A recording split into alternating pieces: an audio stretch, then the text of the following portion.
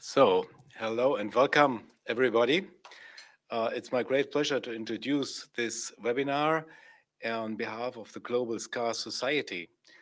Actually, we are expecting people from at least more than 30 countries all over the world, and this is very fantastic that so many people are interested in ScarS and try to help our patients to get over with the ScarS or to prevent them or to make them better. So, we would thank you all if you let us know from where you are, and you can do this in the chat room. There's from Hong Kong already, all over the world. And Brazil, very nice. Eduardo, welcome. Sina Günther from Switzerland. And so probably I will not be able to welcome everybody of you, but here's Netherlands, and we will update you on how many countries. Venezuela, fantastic. This is one of the advantages of webinars that although we cannot meet in person, we at least have the chance to exchange our knowledge and for the best of our patients. Hi to UK, Amsterdam, NSC. This is fantastic. So many people from Brazil again, lots of people joining us. So welcome everybody. The webinar is going to cover a couple of topics which are very relevant for scarring, for skin replacement. Hello, Lucian from Romania. And there is a possibility to ask questions, and the speakers are going to answer them, or in the Q&A session. You can write your questions into the YouTube chat. There's a chat room in YouTube that you probably can open, and you can direct your questions and answers.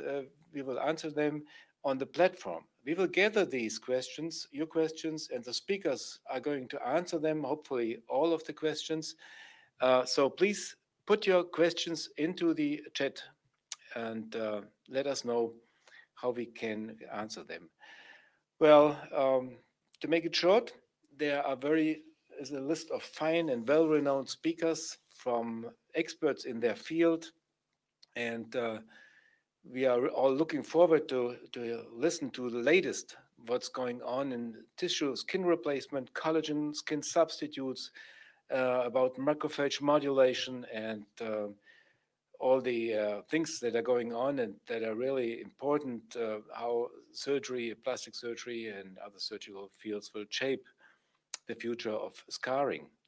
So if there are no questions at the moment, then we can go to Professor Esther Middelkoop.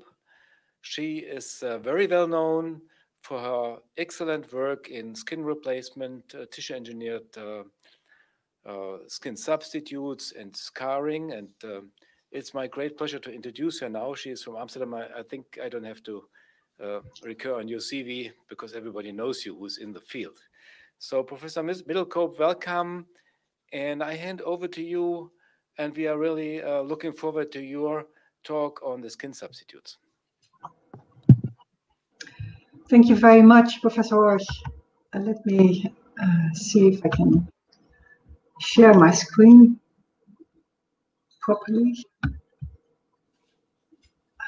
I don't see it yet.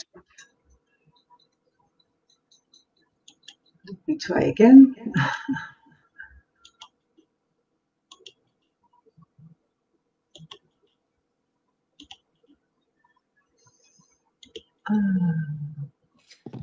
Maybe Gabriel can give you a hand? Yeah, there's a small hiccup here. Now this looks good. It's coming. Yeah, okay, here we go. Okay, here we go. Now I need to have a full screen.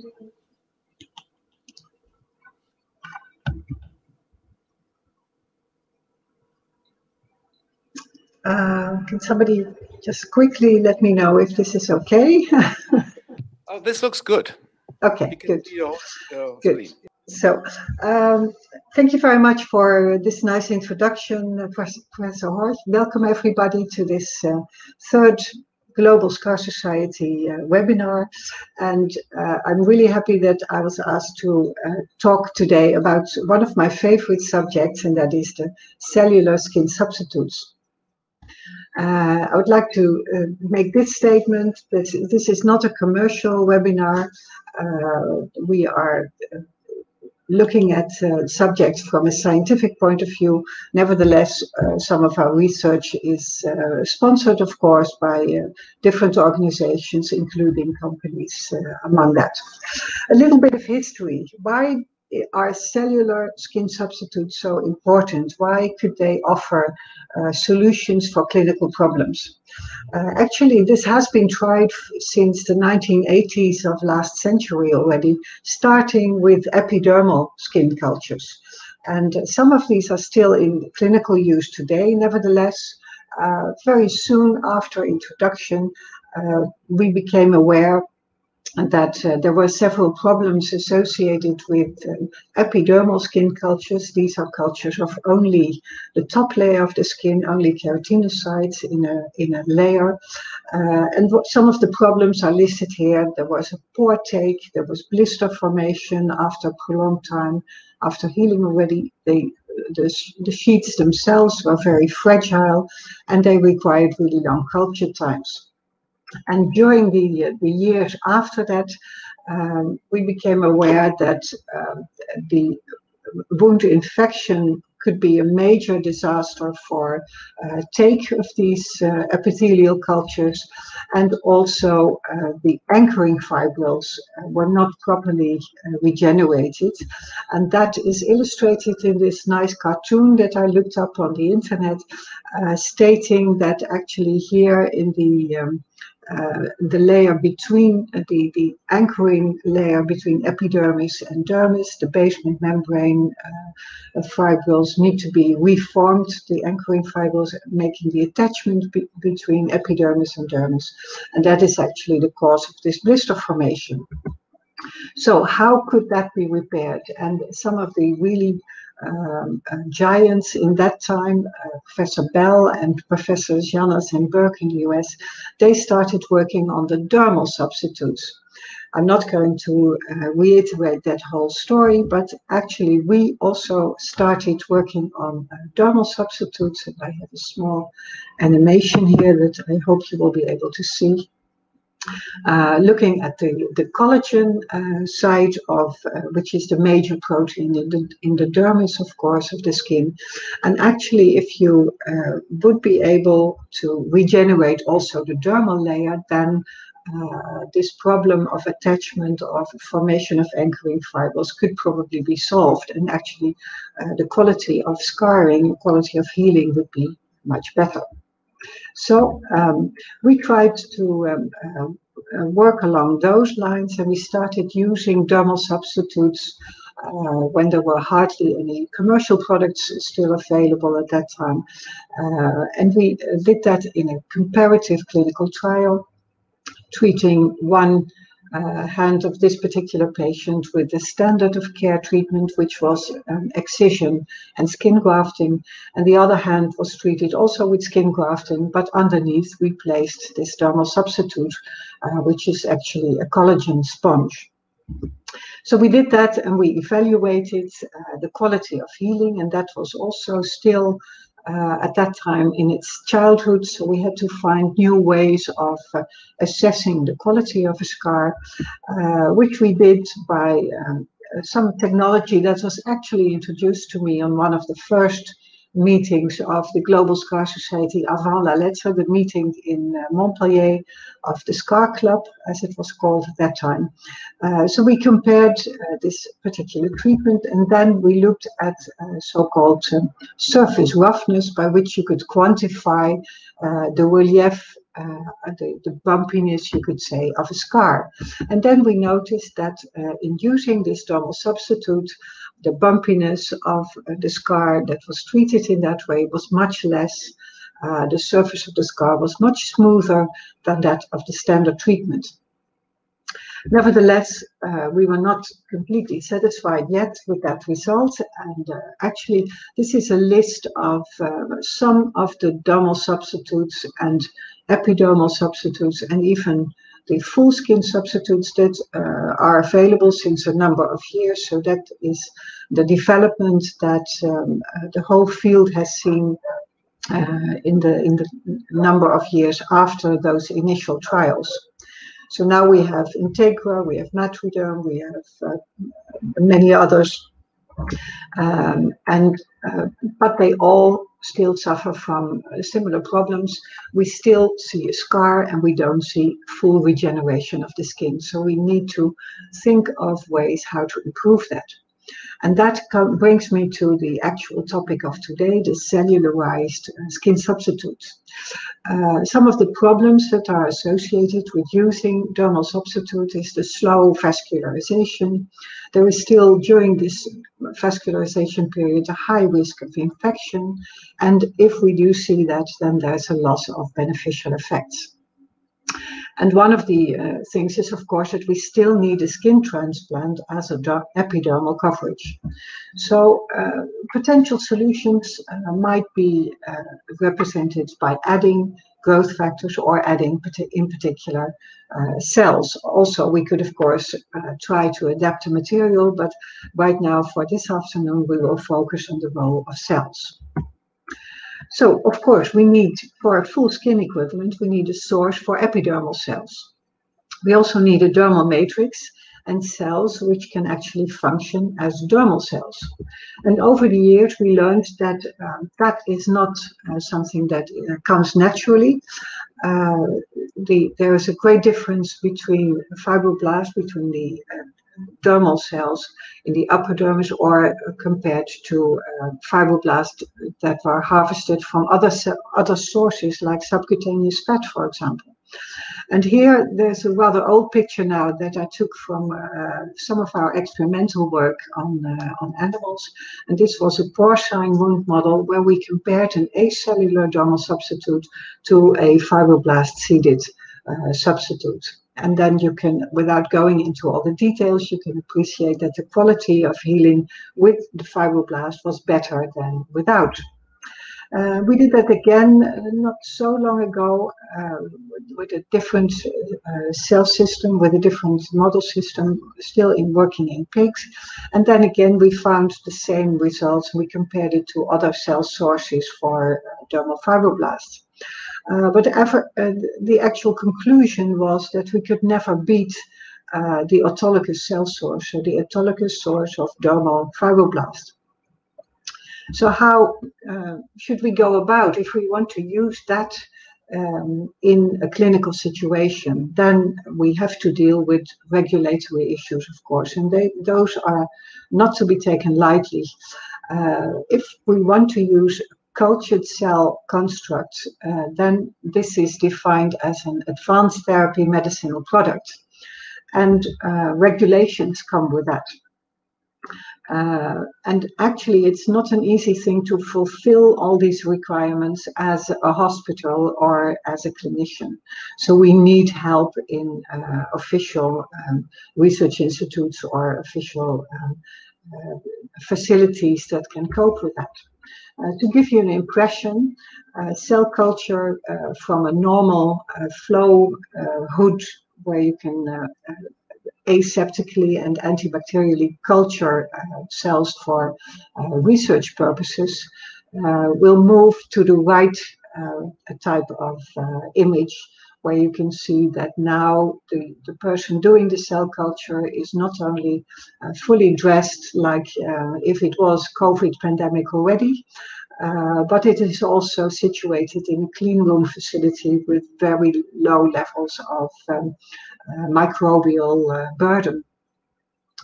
So nevertheless, we thought we should go ahead and try to fulfill all these requirements, and my colleagues from the Free Medical Center helped a lot with that.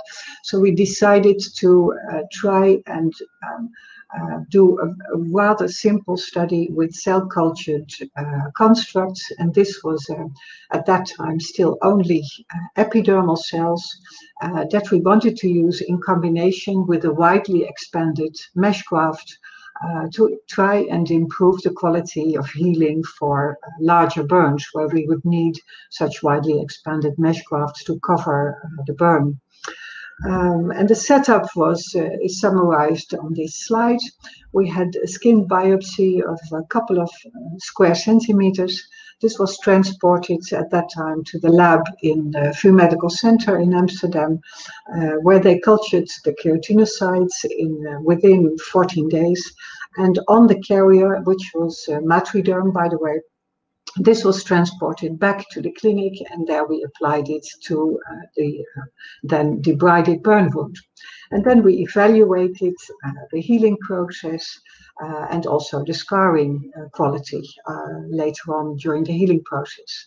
And what you can see here is that we were able to speed up the wound healing process in the initial phase. This was now 6 days postoperatively. And you can see that in the experimental wound, which is here on the left, the wound healing had advanced definitely more than the standard of care treatment. But the main issue was, of course, the quality of the scar later on. And that also was better, and we could assess that also with all kinds of scar assessment methods. And that scar quality was better 3 months and also 1 year postoperatively. Just an illustration of one of the parameters that we used, we measured the redness and the pigmentation, in this case, of the scars. And there we found that we could reach 20 to close to 40% of improvement after 1 year in color and pigmentation. And to illustrate that in a picture, you see an example here where in the upper panel you can see the sheet that is indicated here. And actually that same area is markedly present here. And you can see that the color of this particular scar is much more close to the normal skin of this particular patient. So to summarize that work, we could demonstrate that for these large wounds, large and deep burn wounds, we could speed up the healing, and actually that also led to speeding up the scar quality. But of course, this was only the beginning of cell-seeded constructs, because then we came into contact with our friends in Zurich, and you will hear later on much more about the adventure that the people in Zurich have achieved since then. And their idea was to culture not only the epidermal cells, the keratinocytes, but also the fibroblast, and that was actually the start of a new skin construct containing both fibroblast and keratinocytes. In the lab, they have gone much further since, and now they're also able to include, for example, melanocytes and endothelial cells. But clinically, the construct that was developed as DenovoSkin contains both keratinocytes and fibroblasts. So then we have a concept which is very appealing, of course, where we can replace not only the epidermal part of the skin, but also the dermal part. And we can do that with the patient's own cells and culture skin from the dish. This is actually something that has been tried for a number of years already, and we should definitely acknowledge the work from Stephen Boyce and his colleagues in the United States, where they have developed Permaderm, which is also an engineered full skin construct containing both keratinocytes and fibroblasts. And on the right-hand side, you see a picture of DenovoSkin with also keratinocytes and fibroblasts, which is now in clinical trial. So these developments have been tried on patients and are actually feasible to use in the clinic. This is an example that I took from a publication from Stephen Boyce's paper. AG is the standard of care treatment, and ESS is the engineered skin substitute, where you can also appreciate things that we have seen both in using dermal substitutes and in using the epidermal skin equivalent, that the surface of these scars becomes much smoother than with the standard of care.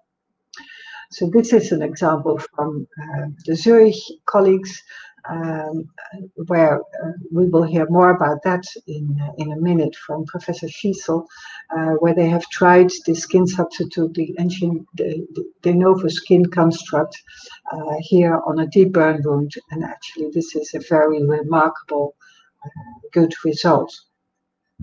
We have been lucky enough to participate in this trial, and I would like to share some of our really early results on that. This is a patient with very extensive deep burns, and we applied a piece of DenovoSkin on this particular burn wound and compared it to standard of care. And I'd like to share this small video with you. Where you can appreciate this is now the result 1 year after application of the DenovoSkin, and not only is the quality very good, but it has also extended way beyond the original surface area that was transplanted. So it actually is able to extend significantly rather than contract. Which is really special. Now, this is the team that did that, and of course, this is now pre-COVID times, and definitely I would like to acknowledge both the people from the clinic in the Burn Center Beverwijk, as well as the lab team that helped in doing all the cell cultures and developing the cell culture techniques further. And with that, ends my presentation for today, and I'm sure that Professor Schiestl will continue from here and tell us his experiences about the clinical application of cellular skin substitutes. Thanks for your attention, and we go back to the studio of G-ScarS now. Yeah. Thank you so much. It was a very fantastic lecture, and we have a little time for some questions. If we see some, I don't see that many questions right now, but I want to thank you so much for making it clear. It was very, very good to see the very fine delineation of where it came from and how it was influenced by surgeons to substitute the skin. Of course, as you said, we only had the possibility to put the patient's own skin on a wound, and now it was fantastic what you showed within the last slides and your way how you developed this. I have seen the whole list of temporary coverages or carriers that you showed. I remember there was a big hype maybe 20 years ago about the hyaluronic acid, like laser skin. I don't hear it any longer, although we did some experiments with it and it worked nice in the animal model. I have no clinical experience. Is it still available, or is it a path that you follow where you say hyaluronic acid is associated with lesser scarring, like it was the theory in the 90s? Yes, that's a very good point, actually. To my knowledge, the hyaluronic acid-based sheets are still commercially available. My own experience with hyaluronic acid in this particular application, we tested that really early on when we tried these type of materials in a pig wound model.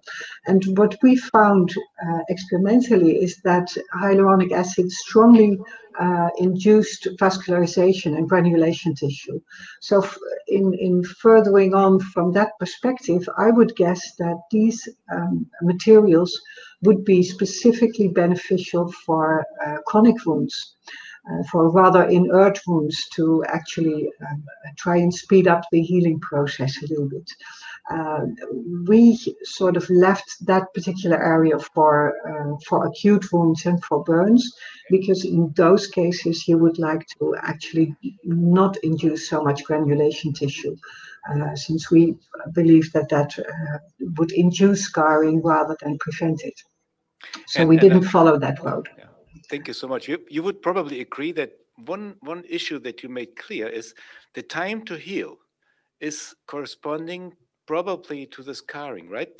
That was something I heard out of your let's say investigations or your experience. Yes, yeah, that you say we need to close the wound as early as possible. Still, this is true today.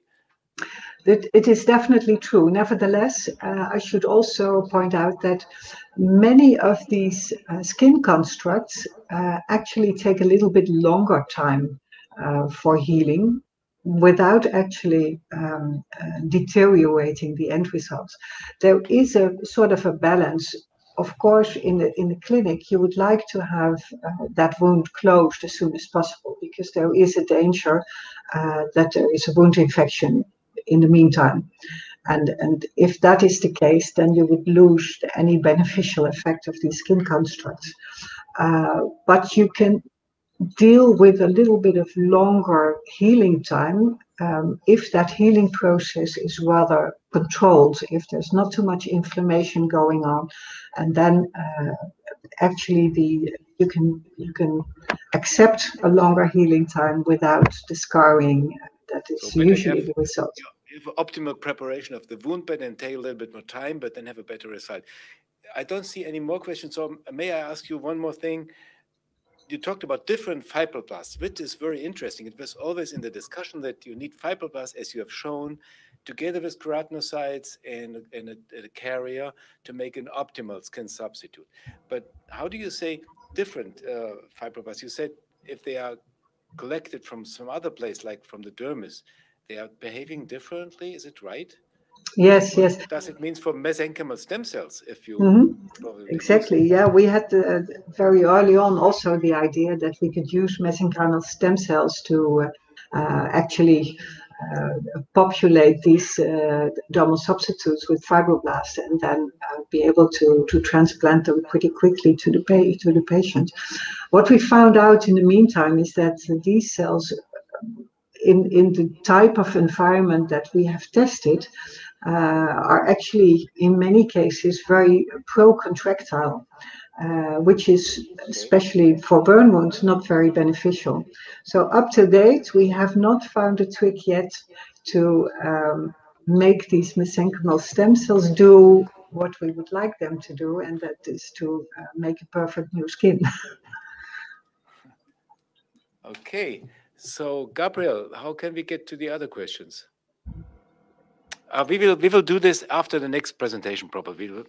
So thank you, Esther Middelkoop, very, very much for this fine presentation. And we are looking forward to a similar prominent speaker from the Kinderspital Zurich. He has been active in pediatric surgery, plastic surgery. He has written a book about pediatric plastic surgery and been in the burn treatment for long. And I think everybody knows him. Clemens Schiestl, Professor Clemens Schiestl, we are looking forward, and we have already seen a little bit, a glance into what you are going to show us. So we look forward to your presentation. Welcome. Yes, so thank you very much. I don't know, I can't see. Do you see my presentation? Yes, yes, I can see it. Okay. So good morning, good afternoon, good evening, good night, wherever you join in from all over the globe. And it's a great pleasure for me to talk to you about expanding into the future. What I want to show you today is our adventure through the last 20 years of developing an epidermal dermal skin substitute. And before I want to start, I have to do to announce my conflict of interest. DenovoSkin and Zurich Skin, we call it still Zurich Skin because that was the name of the project. And it's still an expression how proud we are on Zurich, which is for us an idle surrounding to do this research, which we have done in the past. DenovoSkin is produced by Cutis, it's a spin-off of the university, and I am one of the 5 founders and shareholder as well. That is an official announcement. And now my private announcement, whenever we talk about burns, there's someone who talk about, who present it, and there are a lot of people behind it. So I think everyone in the audience knows that burns is not a one-man show, and we have to have a team. I'm a little bit irritated because I can't see the pictures. Hopefully we will have the pictures later on because that will be very, very important. So what I have divided my talk in basics. I will mention shortly the phase 1 and the phase 2 study with DenovoSkin, and then which is very, very important, we did a large scale use of this innovative skin substitute in a first compassionate use case together with a team at the Children's Hospital in Birmingham. Together with both teams, it was a joint venture. And the second case of compassionate use at the University Hospital in Zurich, where I am working.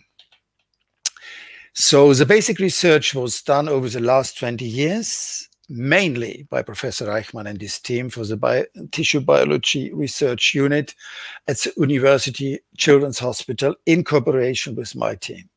The preclinical research was done by Professor Möhli and me and our team also at the Children's Hospital.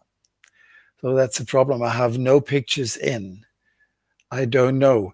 Gabriel or Professor Hawk, do you see the pictures? We don't see the pictures. We see the slides with the written text on it, but we at the moment don't see pictures. I'm sorry. Maybe Gabriel can give you a hand. How you can share your. I think. Do you see the picture on your presentation? No, I don't see the pictures on my presentation. So it means that they not. Did you? Can you maybe stop the screen sharing and share it again with the PowerPoint? You must share it. Bildschirm teilen. Yes. Share your screen. So I tried again.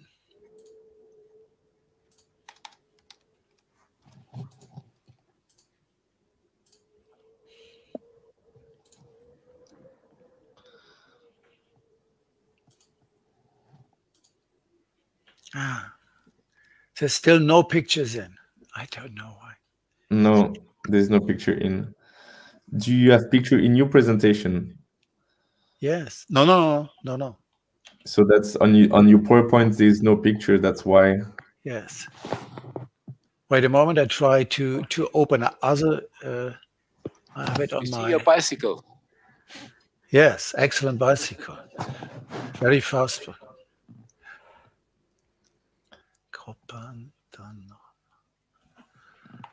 Dr. Orgian, to take some question with Dr. Middelkoop between this time that we fix that. Yeah, we will take the chance. Well, there was a question to Esther Middelkoop.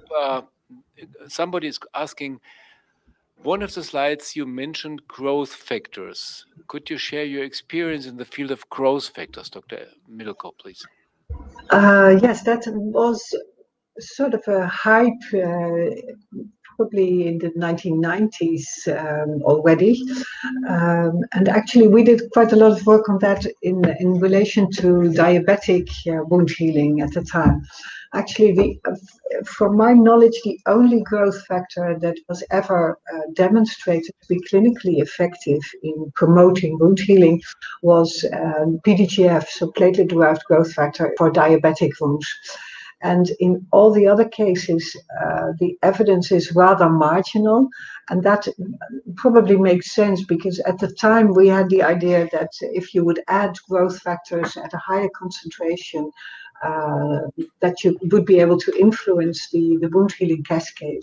But actually the wound healing process is much more complex than that. And what we found out in the meantime is that if you add one growth factor, then you will, the only thing you will do is to promote the turnover of that growth factor, for example, by proteolytic enzymes, and it will be reduced again. So the addition of one single growth factor in wound healing to either initiate healing or to speed up healing has never worked. Yeah. It's a cascade. It's a complex mechanism. It's a whole thing. Well, thank you, Esther. There's a question from Eduardo Rolim Tajera, and he asks us, are you familiar with autogenous tissue-engineered G-ScarS, J-Tech Japan? What's your impression regarding its clinical results? I know the name. I have not seen clinical results specifically from this product. We have considered using that or investigating that further only a few years ago. What I believe is that they still use the 3T3 mouse fibroblast as a growth substrate for the keratinocytes. And there the regulatory issues take over.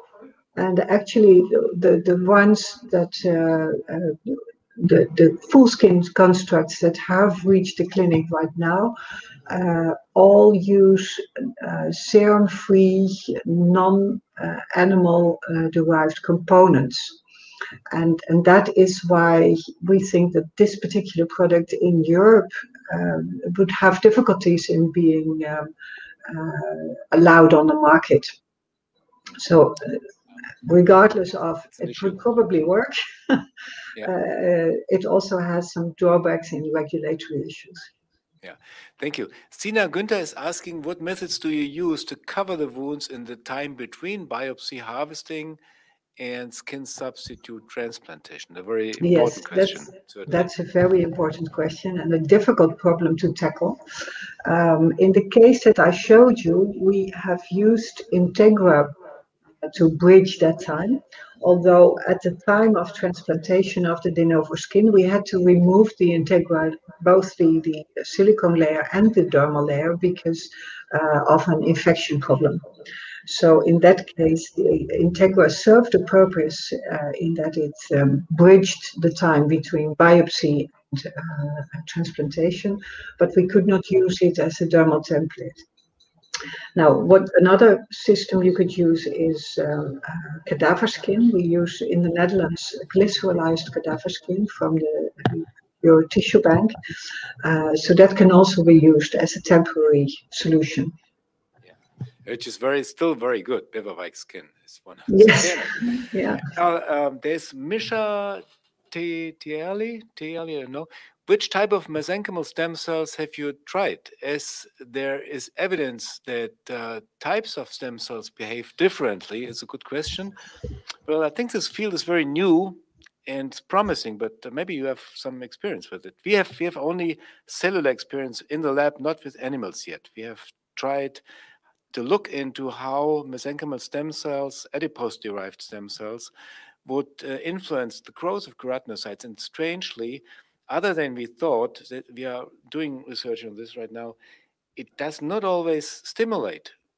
We were a little frustrated for this. Yeah. The thought would be you put them in and everything goes well. But maybe it's our experiment, but it doesn't work for us right now with AESC. No, we have similar experience. We also used adipose-derived mesenchymal stem cells with similar experience. So they were, in our hands, very pro-contractile and too active to actually have a dampening effect on scar tissue formation. So they were rather pro-fibrotic.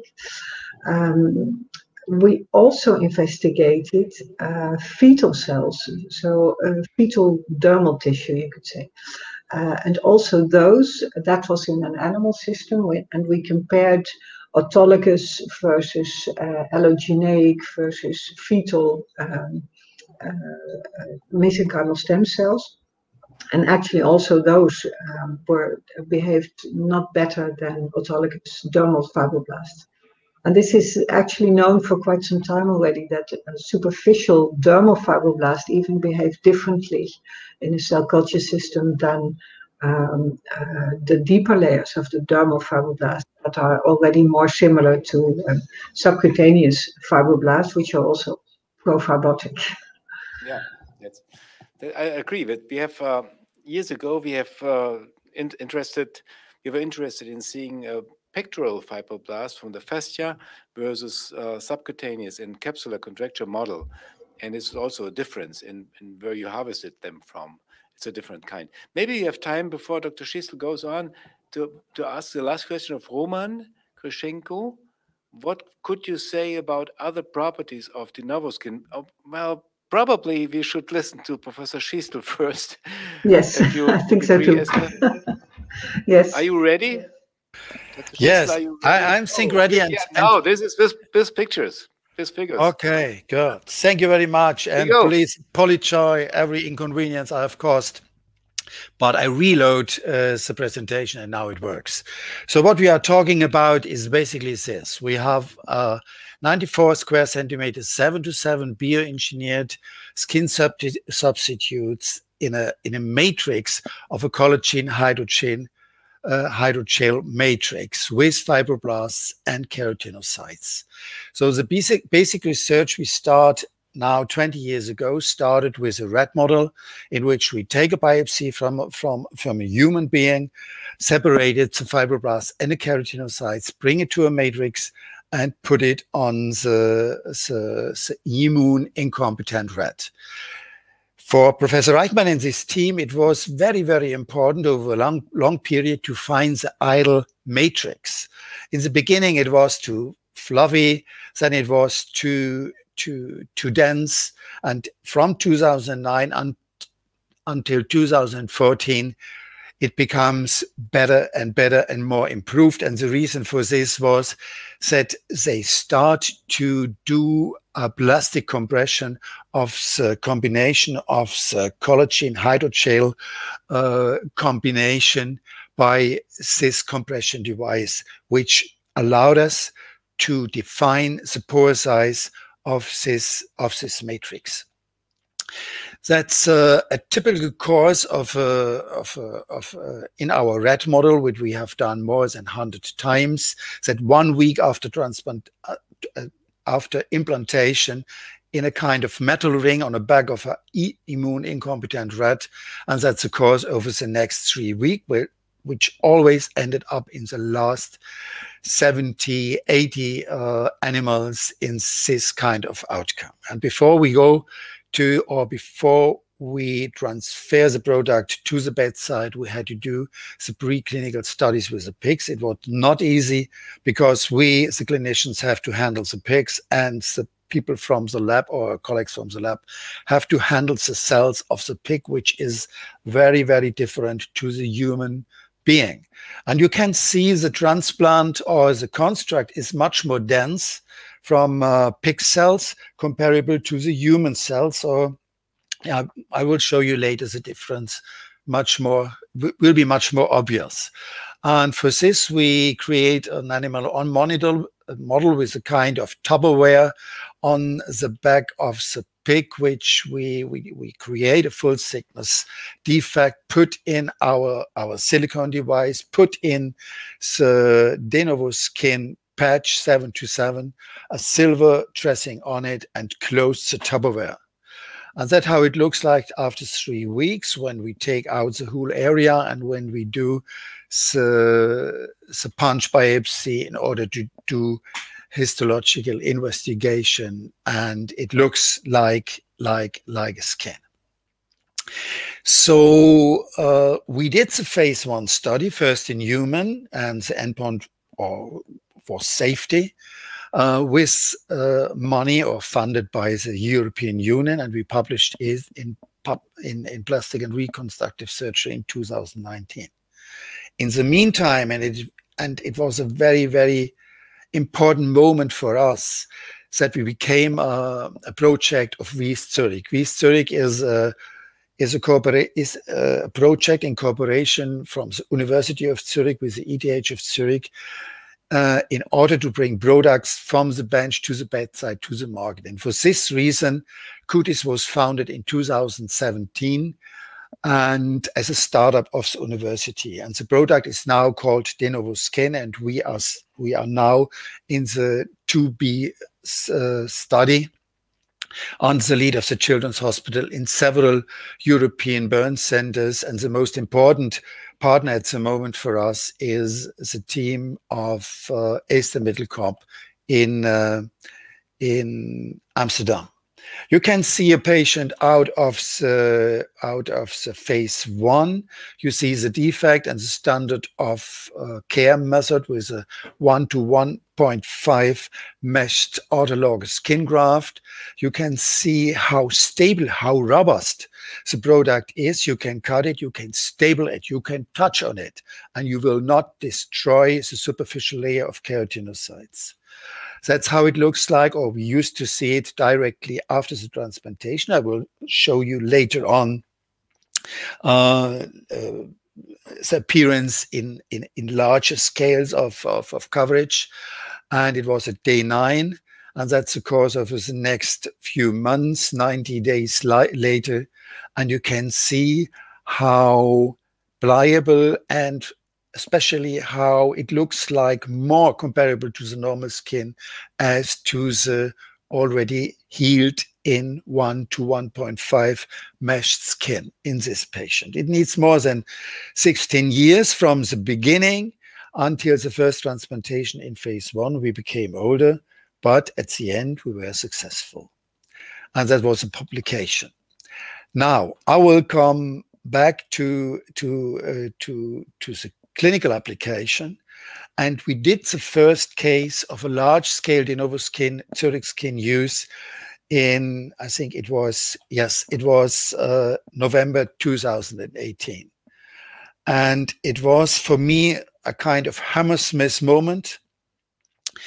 Naim Moyman, the chief of the burn center, or the head of the burn center in Birmingham, and I, together with Fabienne Hartmann from Cutis, were sitting in front of this door. The reason for this was we were invited to discuss with the ethical committee of the National Health Service in England to include Birmingham in as a study site into the study of DenovoSkin.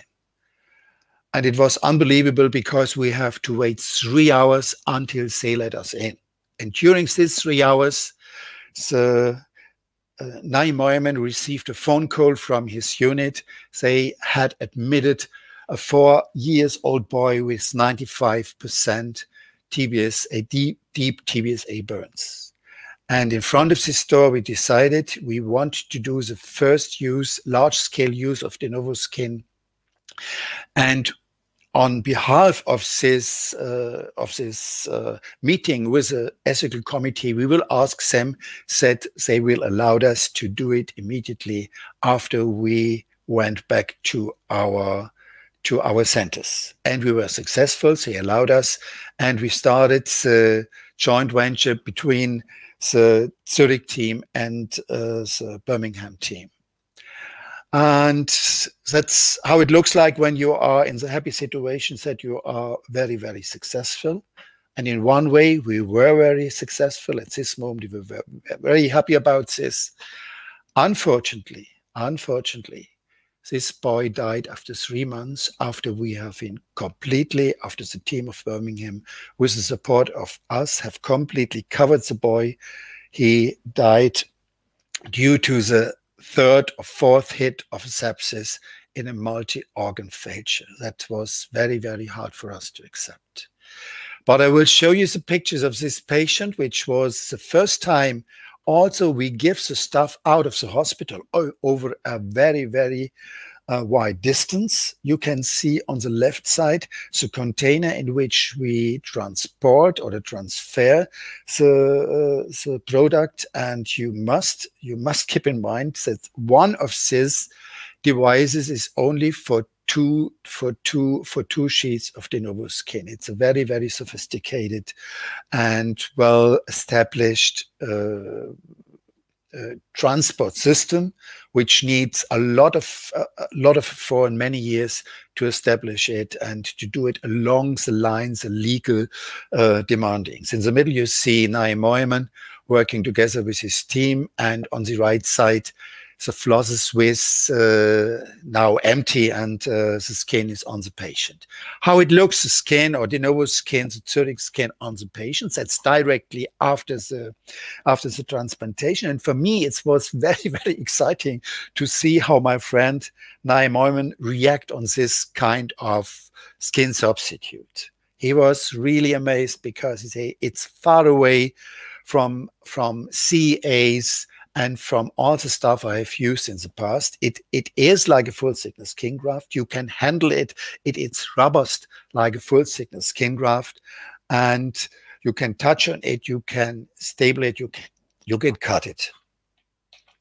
That's the course. That's typically the appearance 1 week after the transplantation, and I've never seen that you have a recapitalization when you press this kind of early outcome of DenovoSkin or Zurich skin, And it's like a split thickness or full thickness skin graft. And that's one of the last pictures we take from the boy. As I told you, it was very, very hard to, at the end, after 3 months, and a lot of struggle to save his life, to be not successful. But in January 2020, we admitted to our own hospital a patient, 14-year-old patient with 95% TBSA again after a severe flame injury. And it was a door-to-door situation. It was only a few kilometers from our hospital. And he was admitted to the hospital, to the burn unit, 1 hour after the injury. And that was basically the situation in the view of the size of the burns, 95%, really deep flame burn. And we only had 600 square centimeters of donor area, 150 square centimeter on each foot, back of the foot, and 300 on his scalp. You can see how it looks like when you are burned, deep burned, 95%. And that's the donor areas. So the scalp, 300 square centimeters, and both feet. And we were able to harvest, and I think that's very, very, very important. We were able to harvest 2 hours after the injury, a skin biopsy of about 20 square centimeters. We divided it in 2 parts. We sent 10 square centimeters to our national laboratory in Lausanne, which is used to provide us with CEAs, keratinocyte sheets, and after in a time frame of 2 weeks, and after 5 weeks, it was a combination of co-cultures. Co-cultures mean a thin layer of fibroblast in combination with keratinocytes. And the rest, 10 square centimeters, we send it to Cutis or to the V center, where the production lab is, to produce DenovoSkin or Cellular skin for this patient. And the strategy was to cover it in the first steps. That's our standard strategy with allografts. Then to go stepwise to change the allograft against dermal substitutes. And at this moment, it was the first month in which was NovoSorb BTM polyurethane dermal template was available in Switzerland. We decided to use, in this case, the new dermal template. We are used to use Integra, but from our colleagues in Australia, we know that, especially in the view of infection, NovoSorb BTMs seem to be much more resistant against bacterial infection, as we used to see it in Integra. And at this moment, we decided to go for BTM. So later on strategy consists of split thickness skin graft. Of course, we used sheet graft for the face and for the hands, and we were limited by the donor sites, as you see. And we did, or we used meat graft, for example, for the back, and the rest we have to cover with autologous skin substitutes from one side, from Lausanne, from our standard lab, and from our research lab in Zurich. So that's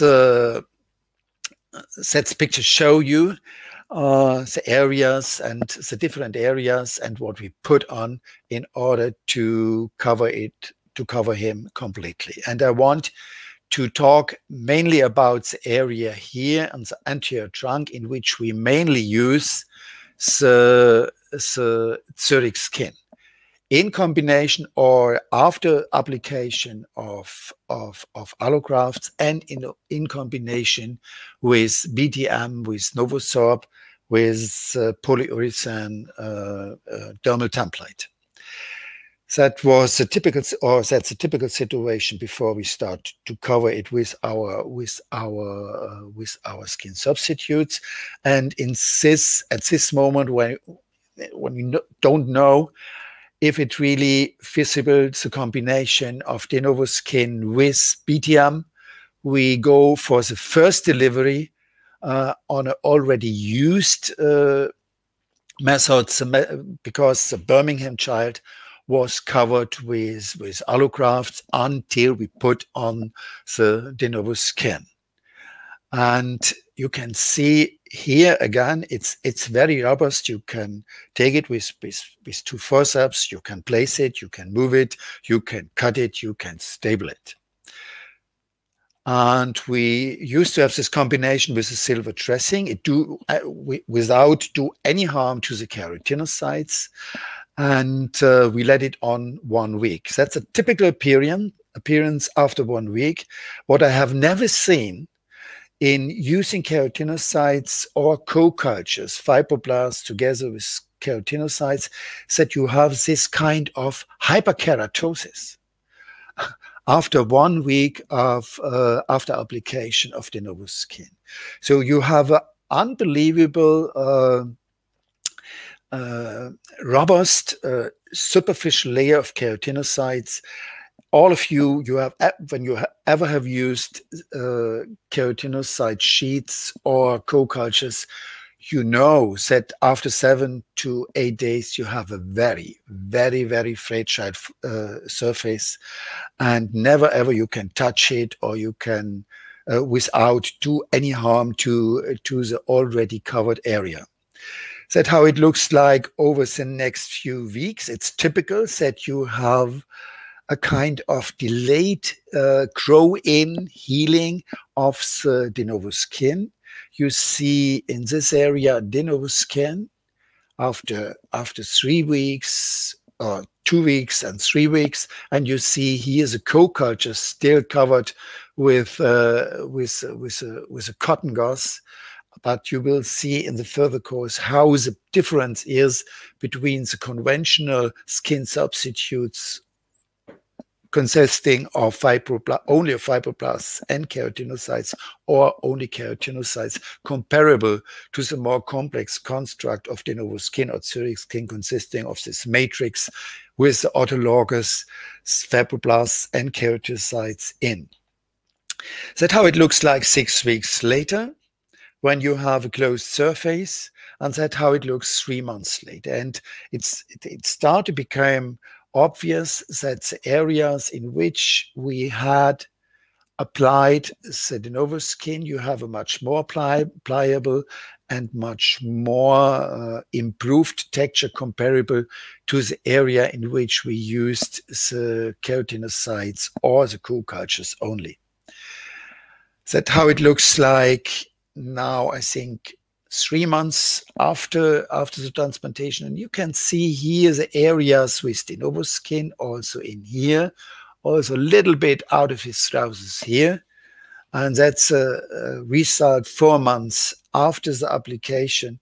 And you can see you have a shrinkage, a much more shrinkage in the area which we covered with CAs in combination with fibroblasts, and you see the blue framed areas with covered with DenovoSkin, Zurich skin. So to summarize, like only a few other research groups around the world, Esther mentioned one of our dinosaurs in this field of Stephen Boyce. We achieve our goal to bring a complex epidermal dermal autologous skin substitute from the bench to the bedside. We now testing DenovoSkin in a phase 2 study all over Europe. In one of our last patient with 95 TBSA, we used DenovoSkin among other autologous skin substitutes successfully.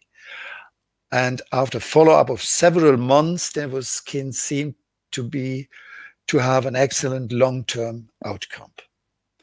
And we should keep in mind, when we're having more comprehensive production facilities than we have at the moment, at the current situation under study conditions, DenovoSkin, for DenovoSkin and also Zurich skin, it should be possible to have an expansion rate of about 1 to 500, which means that we can produce 5,000 square centimeters out of a biopsy of 10 square centimeters. As a patient, you already saw in my presentation, we had an expansion rate 1 to 130. The problems we have solved in the future, and I think you talked already about this, is on one side the production time, and on one side the bridging strategy on the patient after early excision of the burn until the DenovoSkin and the Zurich skin is viable. So thank you very much for your attention, and again, please apologize inconvenience at the start of my presentation by missing the pictures. Congratulations. This was fascinating and beautiful talk. Everybody who has ever done this sort of surgery knows what it means, what you achieved at last, similar to Esther Middelkoop. Of course, it gives a lot of questions that need to be solved.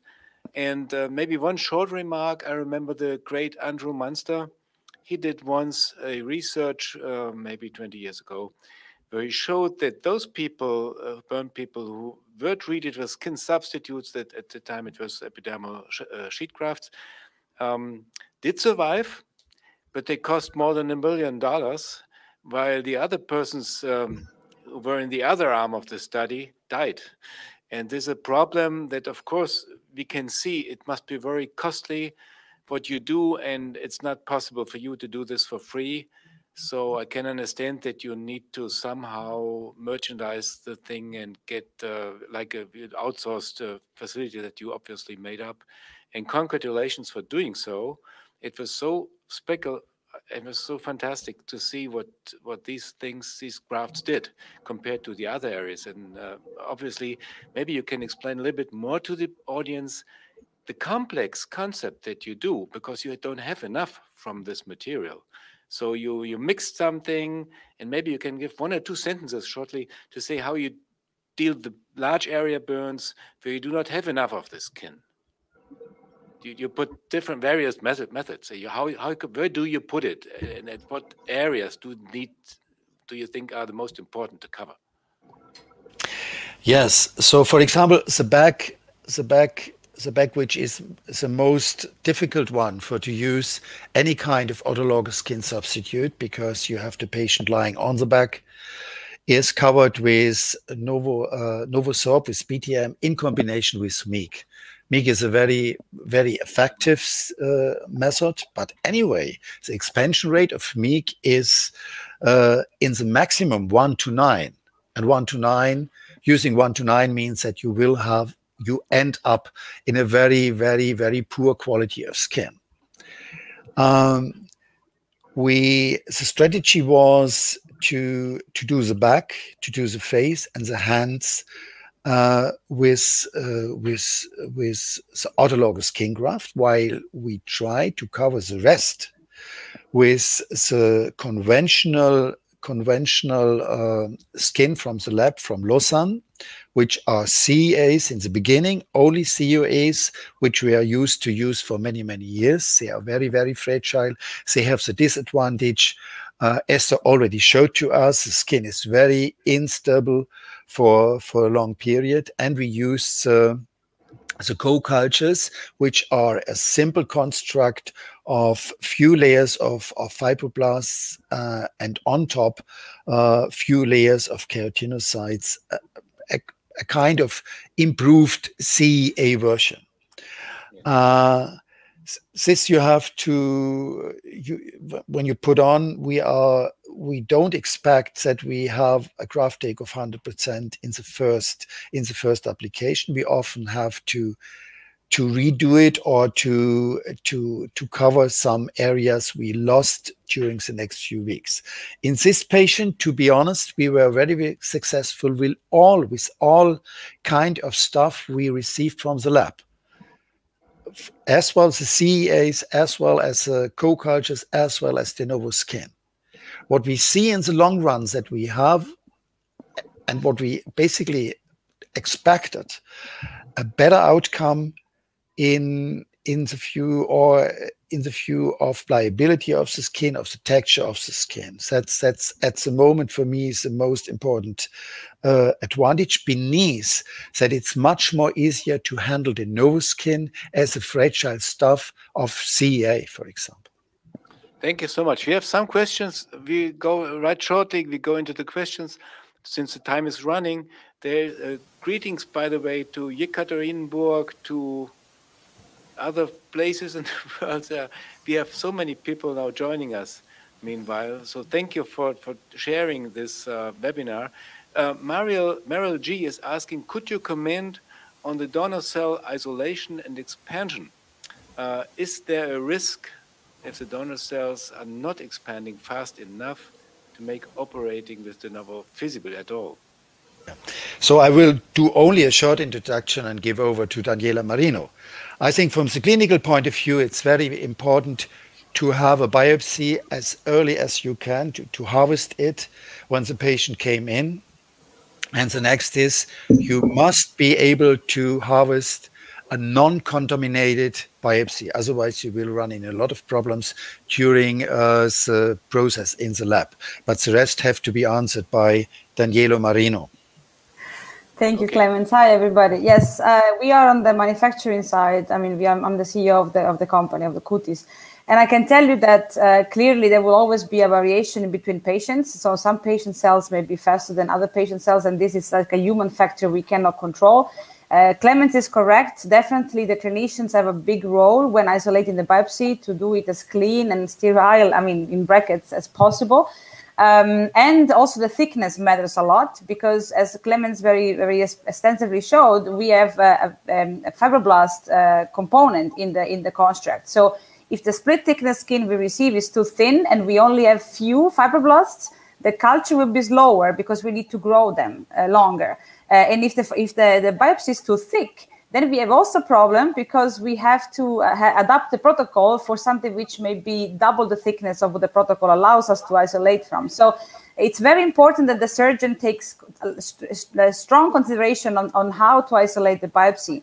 And we on our side are working on incredible improvements to make sure that we can routinely isolate always the same amount of cells and always be able to deliver the product within 3 to 4 weeks at the moment. Commercially speaking, for the next 2 years, we're targeting a production process of 22 days.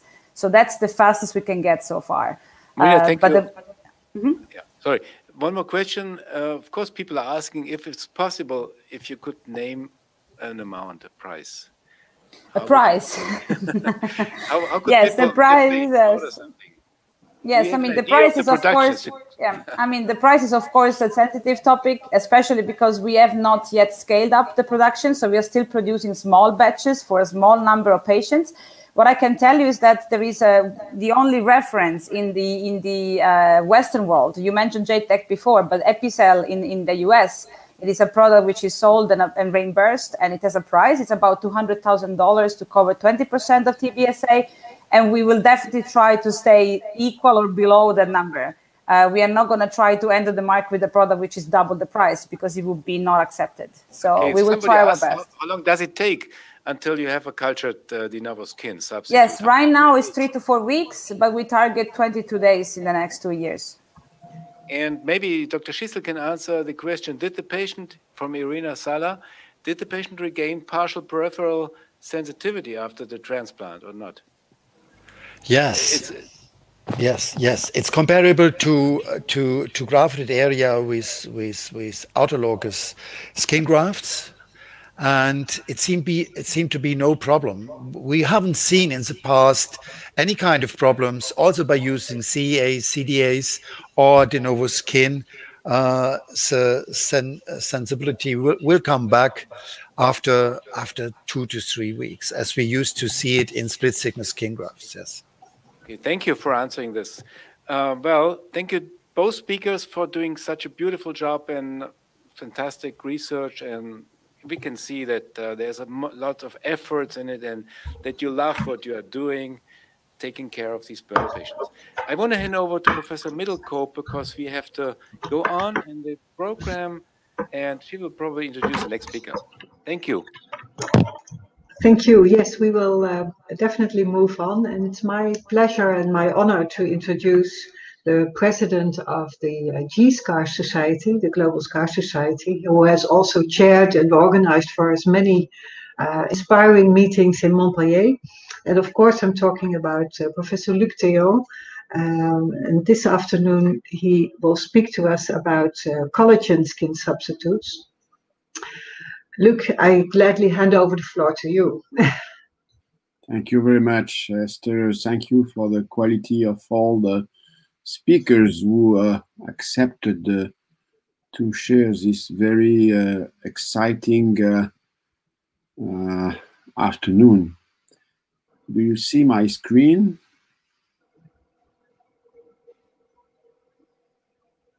Do you see my screen?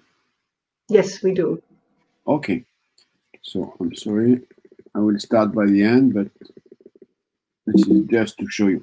So I will come back on, I would say, more trivial topics like chronic wounds and other indications of the dermal substitutes.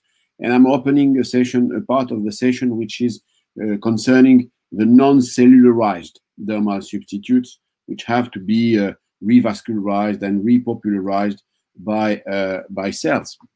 In fact, since well, more than 20 years, we could see a myriad of wound matrices which are commercially available. The mechanism of action remain poorly understood. Some details remain poorly understood. We have commercially available wound matrices, but they are multiple, and we spoke about some of them, which are temporarily helping to reconstruct dermal matrix. We'll come back on that. Others are slowly remodeled, allowing them to be skin grafted. We've seen that. We spoke about the hyaluronic acid, and we will see some cases where the hyaluronic acid was used, included in the they may help matrix reconstruction, maybe some inflammatory process, not completely understood. And others act like matrix reconstruction booster dressings, and more than really dermal substitutes. The topic, as it was said, is very exciting, and a lot of teams around the world working on these collagen fibers, whatever be the origin, mixing with glycosaminoglycans and other compounds in order to have it more elastic, more tensile, the tensile strengths, and well, and all the features of comparing or comparable to them real derm. The goals are skin elasticity, tear resistance, and low adherence to the underlying tissues. It can, and this is funny because it can stick to the bone, but not to the tendon. And we see when using them in a clinical practice that there are differences, and some tricks are present, and you need to familiarize with them if you want to be successful. It's a unique option to cover an exposed bone. This is new. This was completely new for us, because you can see that this collagen, which is supposed to be infected in the next minutes, in fact, is sticking to the bone, and even on a non-periosteal bone, you can have some coverage, which makes it in some way comparable to flaps. And this is maybe an alternative to flaps in the reconstructive surgery ladders, and a comparison were already made between flaps and dermal substitutes. If we go to try classification of dermal substitutes, we can divide them into collagen-based, like Integra, Nevelia, with a reinforced silicon-based collagen. We'll see that later. Pelnac, Matridem, some others were already well presented or discussed, like cadaver-based, like Alloderm or Stratis. Hyaluronic acid was, well, 20 years ago presented as something very interesting. It's still, or maybe in some cases, and others like temporary matrices are coming from a big submucosa, like the product which is called Oasis. The composition, we have pure bovine cross-linked collagen for Integra, which was the first on the market, linked to glycosaminoglycans like chondroitin 6 sulfate coming from shark cartilage. Matridem was presented already as pure bovine collagen, no cross-linking, elastin from bovine nuchal ligament by hydrolysis. Matridem is more elastic than Integra, and it's one step, I would say, a surgical procedure. Nevelia with originality of having a reinforced silicone to increase and some experimentations went to reinforce this more strength in terms of, and the consequences will be presented later by Professor Uccioli. Well, the indications are more or less in a combination with autologous split skin graft. You can do it immediately, like Matridem. So you put your Matridem and then immediately an autologous split skin graft, or in a secondary time when you use a double layer, what is called a double layer collagen skin substitute, and you wait for 3 weeks before removing the silicone film, and you apply then your autologous split skin graft. The aim is to reconstruct the dermis in deep dermal defect, in full thickness skins, in burns, but also traumas, in plastic reconstructive surgery for resurfacing hypertrophic scars or keloids, in chronic wounds, and after tumor resection. These are different indications into which these dermal substitutes will be used. How to use it is quite acquired now by most of the surgeons. After a surgical debridement and a careful hemostasis, I insist on the hemostasis because this is very sensitive, you will apply the dermal substitute with a single layer immediately covered by skin graft, and a double layer, the silicone layer, is removed after 3 weeks, then covered by a skin graft. You can cut sheets to avoid gaps and overlaps. All what is limits is very sensitive also, and you can fix them with staples or sutures. And well, dressings used to cover the dermal substitute. If you apply staples, there is a risk of local infection, so you will cover them with antibacterial substances like betadine, gauze, and all the companies have their own process in order to cooking process, I would say, in order to prevent infection to come back. Popularized 10-15 years ago, negative pressure wound therapy, which was covering dermal substitutes in order to increase the speed of revascularization at a level in terms of negative pressure, which was -50 or -75, some of them using -125, still under discussion. But the idea is to reduce the pressure in order to reduce the crushing possibility for negative pressure. The dressing change is done every 2 or 3 days, and you have to minimize the shear forces and the weight on the covered wound. Complication, of course, always. You can have hematomas if your hemostasis is not completely done, or fluid accumulation if you don't press a little bit over the dermal substitutes because it doesn't stick immediately. You can have also areas of incomplete take or purulence or infection. It's collagen, and you know that this is a risk. This progressive revascularization concerning the double layer is in 3 weeks or more issuing to a functional dermis. And after removal, you have a thin skin graft which is applied, and you see here the process which is on the drawings showing how it comes to something which is revascularized. The first time you apply your skin graft over the product, you need courage, I would say, because it's yellow. It doesn't look like anything, you know, and so you at the beginning it's a little bit frightening, but then you make your own experience and you get better. This is what we did here, necrotizing fasciitis, a very huge one coming in a septicemic status. With you see on the left the extent of this necrotizing fasciitis. When we open, we find a severe infection on the thorax grill. We had to come back many times. Negative pressure wound therapy plus instillation, and then dermal substitutes, and then it looks a little bit like burns after a while, but it's easy in order, and you couldn't cover that with any other technique. So you need to have that ready to be used in the fridge, and it helps you a lot for the large, very large, like burns areas. Others which are more sensible to elasticity, I would say, you excise at the fascia malignant tumor like fibrosarcoma here, respecting extended tendons and evolution after 1 month.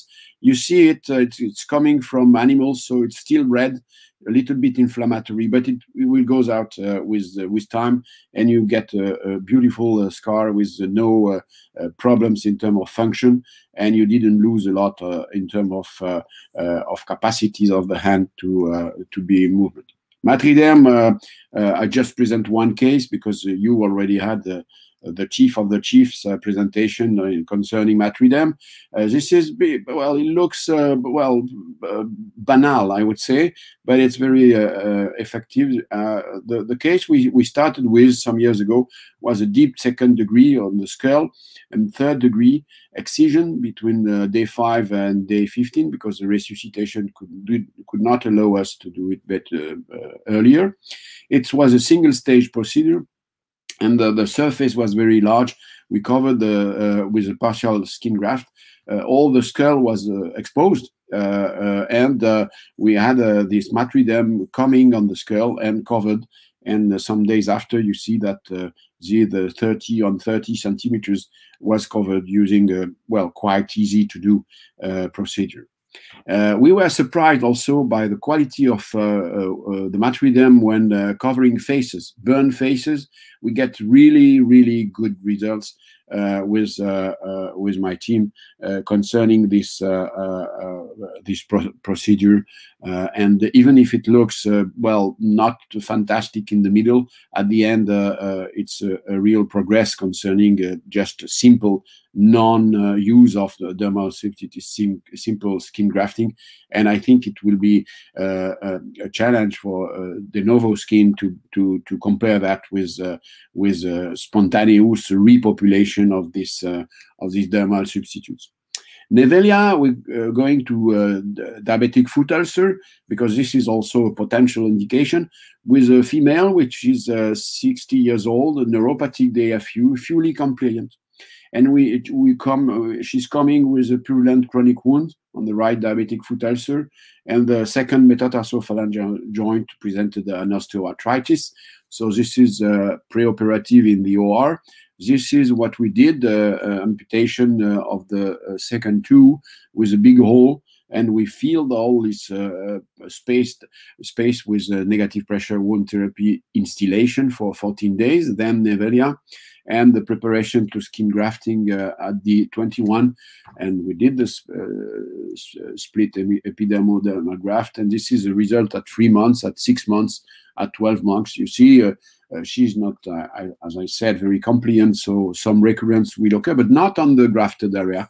And this is, I think, something to be, you can use them even in a weight-bearing area. Yellow matrix acid, this is a case which was coming from a friend from Argentina who used it, and you see that on exposed burn hand that it will create a beautiful granulation tissue very quickly. So maybe we can classify the yellow matrix and hyaluronic acid as a pro-granulation tool.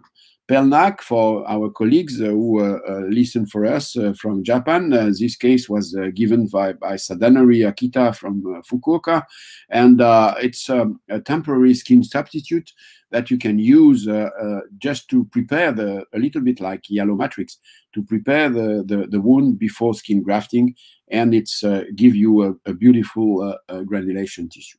So in conclusion, I would say, are dermal substitutes a credible alternative to flaps? yes, when flap is technically difficult, because wound closure is difficult, or we have a non-adhesive plan, or because flap is not the best choice because of localization and mainly on thickness. And the question is on foot, where the dermal substitute may have some future compared to non-renovated flaps coming from the legs. Thank you very much for your attention. Thank you very much, Luc. There are some questions in the audience I see already. I would like to welcome Cyprus. I would like to welcome Russia. I saw the statistics, more than 30 nations, more than 150 people have been attending this webinar so far. One of the questions from Russia is it present? I think it was related to Nevelia. Is it present on the Russian market? Yeah, I think my colleague from Rome will speak about that easier than me, but I know that it's on the Russian market now. It's coming on the Russian market. Okay, thank you very much. I think we will postpone the next round of questions until after the presentation of Professor Luigi Uccioli. I should try to pronounce this correctly. Thank you very much, Luc, and welcome, Professor Uccioli. Professor Uccioli is professor in endocrinology and diabetology in the University of Rome. Welcome to you very much this afternoon on the G-ScarS webinar, and we're very much looking forward to hear your talk on the role of macrophages in macrophage modulation with Nevelia. I'm looking forward to that. The floor is yours.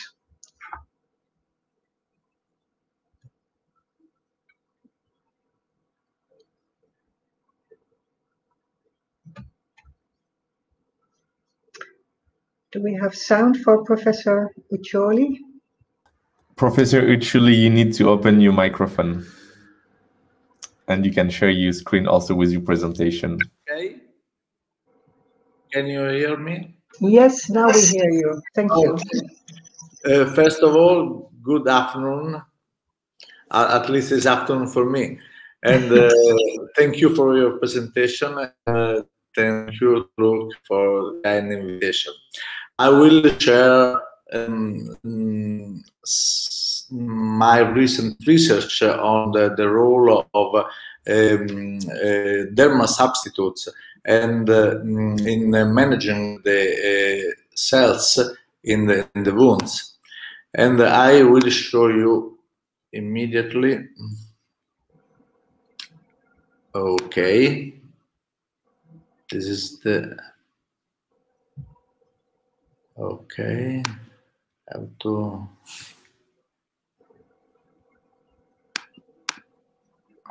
it's okay.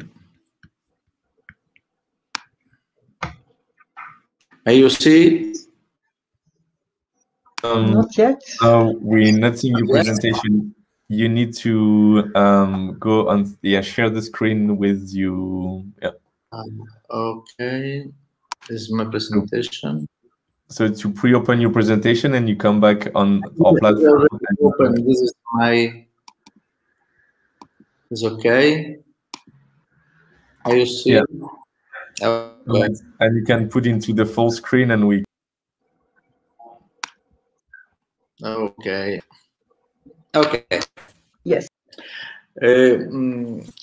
Full thickness skin defects are a retrospective challenge, and you know that there are several modalities. We have already heard about epidermal substitutes, dermal regenerative templates, and the bilayer matrix is a sterile medical device consisting of collagen porous layer to promote and guide regeneration and reinforce the silicone layer, acting as a pseudo-epidermis.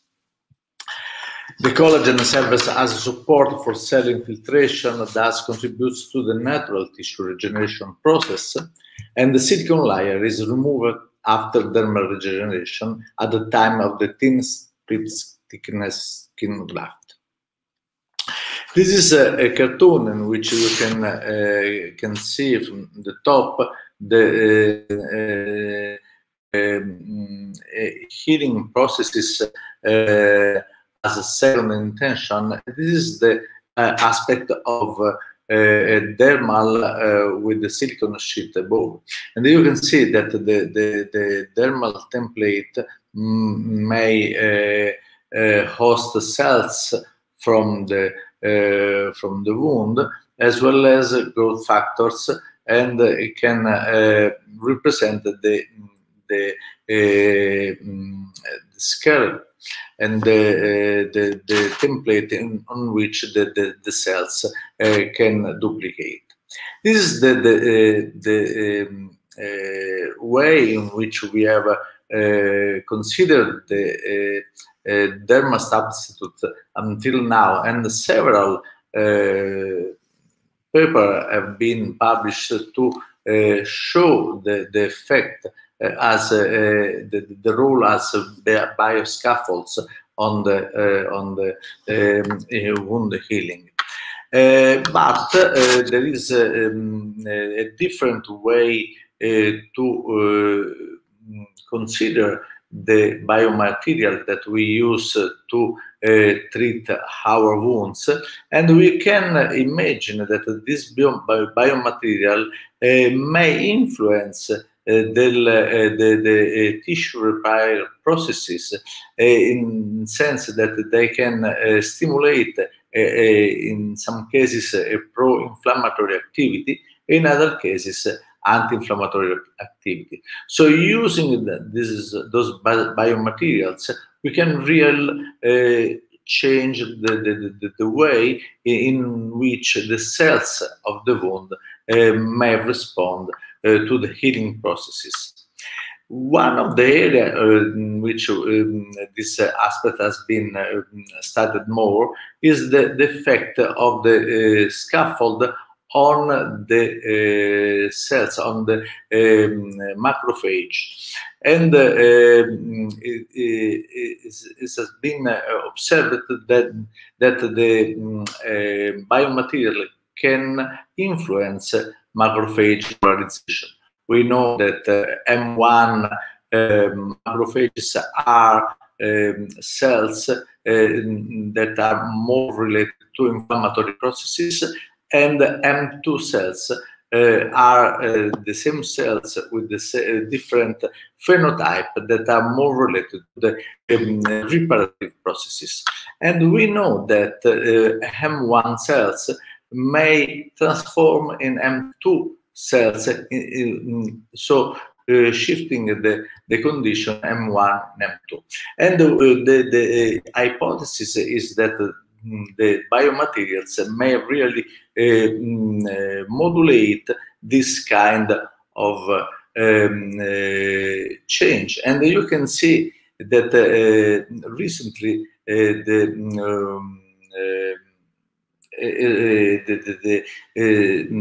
dermal substitute Nevelia has been utilized to stimulate the three-dimensional culture and assess the inflammatory activation and modulation of monocytes and macrophages.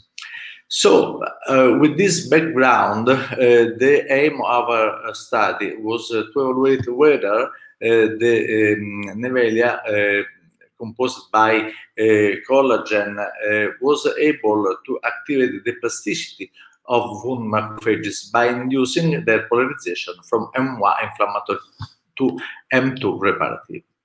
This is a randomized controlled study with a control group and a treated group, both treated by debridement and weekly dressing and offloading. In addition, in the treated group was treated with the graft of Nevelia.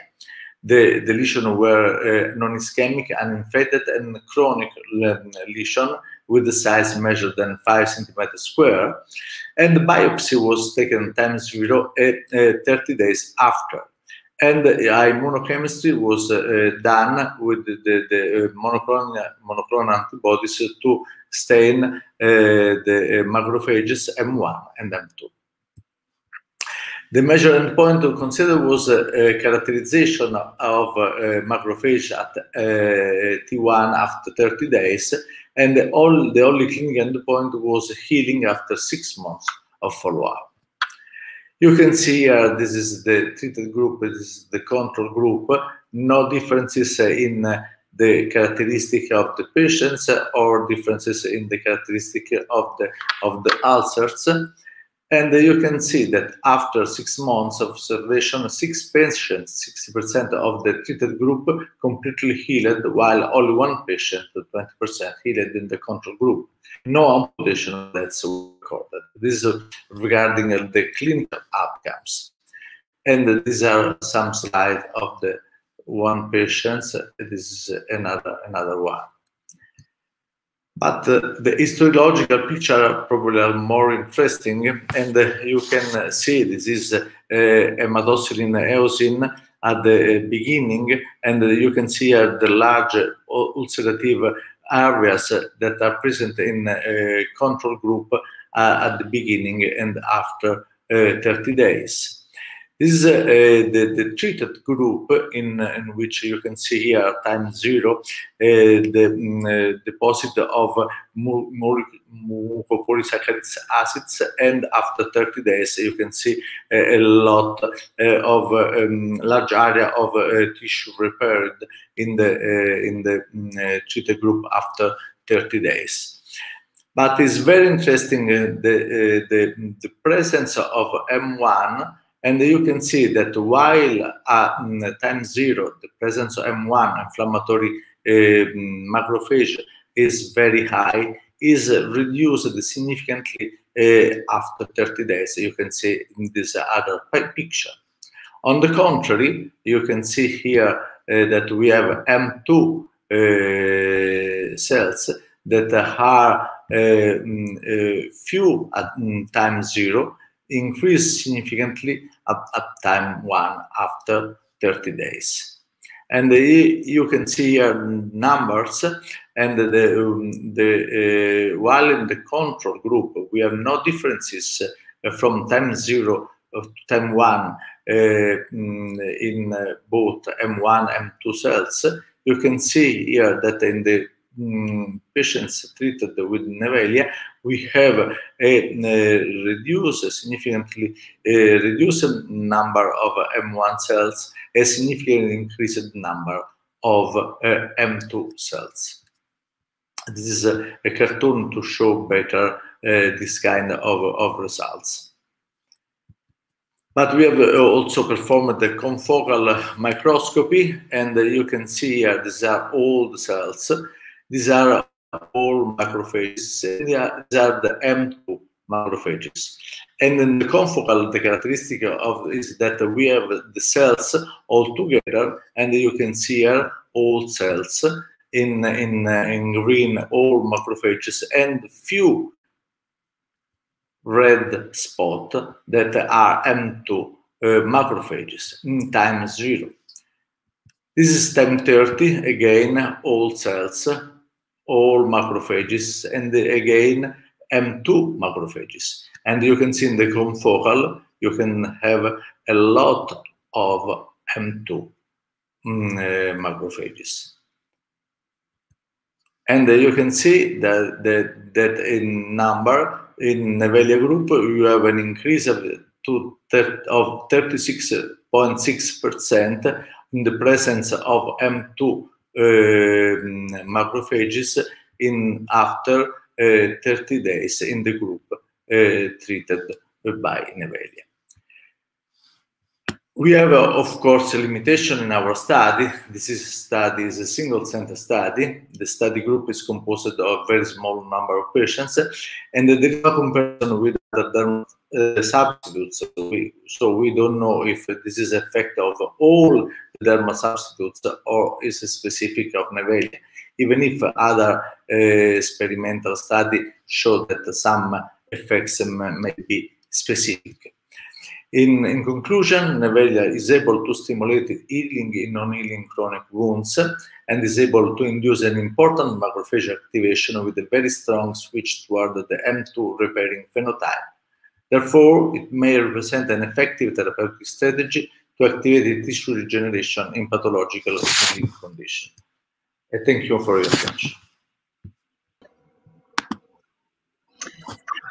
Thank you very much, Professor Uccioli, for this very interesting presentation. It raises some questions, at least in my head. What do you think is the reason for this immunomodulation? And that actually alludes to the question of Carlotta Scarpa and Professor Franco Bassetto from Padua, who asked that the company supporting Nevelia speaks about immunomodulation.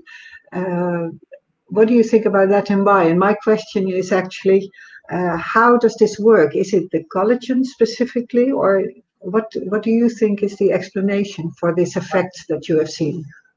But the idea is that every type of scaffold we use is able to modulate the cells in the wounds. There are some observations on hyaluronic acids that the type of hyaluronic acid with low or high molecular weight may differently influence the presence in M1 or M2. So it depends from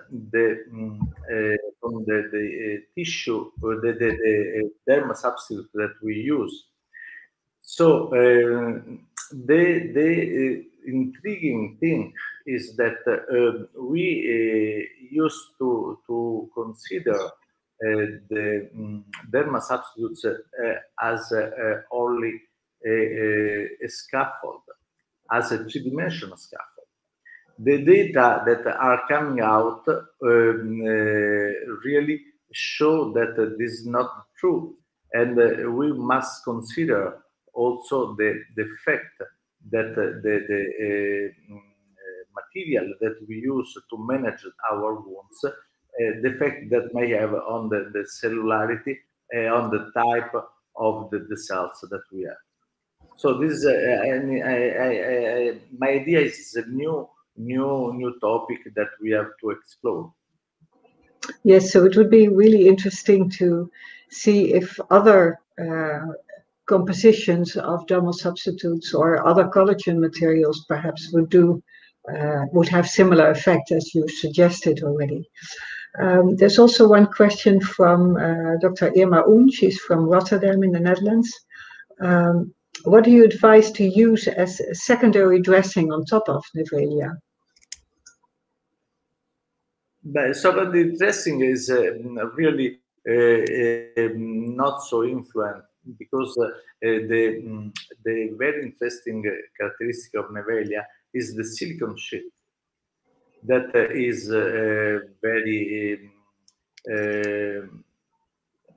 very consistent, and it allows to put on firmly on the wound. So you can just apply and consider it as an artificial skin, and leave there for a long time. Then you can use secondary dressing, but it's just gauze, nothing else. Okay, and then there's one more question from Fabas Joe. I'm not sure if I pronounced that correctly. Is the presence of periosteum the only factor to make Nevelia work when applying on exposed bone? And do you agree that suturing would be better than stapling? But we used to cover bone, and we have got good results. And sometimes I do prefer suturing. Sometimes we staple for reason of time. So both the option, but normally I just the idea, it depends in which part of the foot I have to apply in order to have the best way to leave Nevelia on the wound. Thank you. And what is your experience on this topic, particularly, Professor Téot? Do you prefer suturing or stapling, or does it depend on the situation? I would opt for suturing, because foreign material combined with collagen is not only for Nevelia, it's globally for all dermal substitutes. Staying the less possible material well prone to be infected is good advice, I would say. Good. I think there are for these two lectures no more questions in the chat, if I see correctly. So in view of the time, we have been running late a little bit, but that's I think the way that we are used to in working with the G-ScarS and working with the former SCAR Club. We always stretch the time a little bit. Thank you for your attention at this point, and I would like to ask my co-chair to come up again and end this session with me, and if we can have the final slides as well. I would like to draw once more your attention to the textbook on scar management. This is a publication from the G-ScarS Society. It is open access textbook, and it is therefore free downloadable. You can also order a hard copy, which is really nice looking, but you can download all the text from the Springer website. And then I would like to also draw your attention to the upcoming meeting in Paris from UMA, Journée Cicatrisation, ETRS, Global Scar Society, of course. We hope to be present in Paris, but if you cannot be present, then there will definitely be a mixed, it will be a mixed conference with virtual as well as live presentations. And hopefully we will also be able to go to Tokyo at the end of the year. We hope that the world is free to travel by that time again. And then there will be the 7th World Congress of the Global Scar Society, hosted by Professor Ray Ogawa. And with that, I give the word to my co-chair. Thank you very much. Thank you. Thanks to my co-chair also. Thank you, Luc, for organizing everything. And thank you all for giving these fantastic, for me, fantastic presentations. You can see how people who are dedicated to this care of scars and everything are really engaged in what they do. We have felt this through all the lectures, certainly. We have seen the questions. We have had persons from more than 30 countries in the world who joined us for this webinar. And also congratulations to the free download of the book, which is very nice book. I downloaded it already. And so it's my task to say thank you to all of you, and thank you to the society, and to announce that there's going to be a next webinar on 23rd of April, also 3:00 p.m., where the topic will be laser technology for scarring process and biomodulation. It sounds also very interesting. The scarring process is something that needs to be addressed, and lasers are commonly used. So we are looking up to see you all in this next webinar. Thank you so far. Thank you for the nice discussion, for all the questions, and thank to all the speakers. I give back probably to Luc. Maybe he will say a last word. Luc, do you want to say hello? I will say goodbye, and I will say hopefully we'll meet again very soon. Thank you for helping us to build a successful G-ScarS. Thank you. Bye. Bye-bye.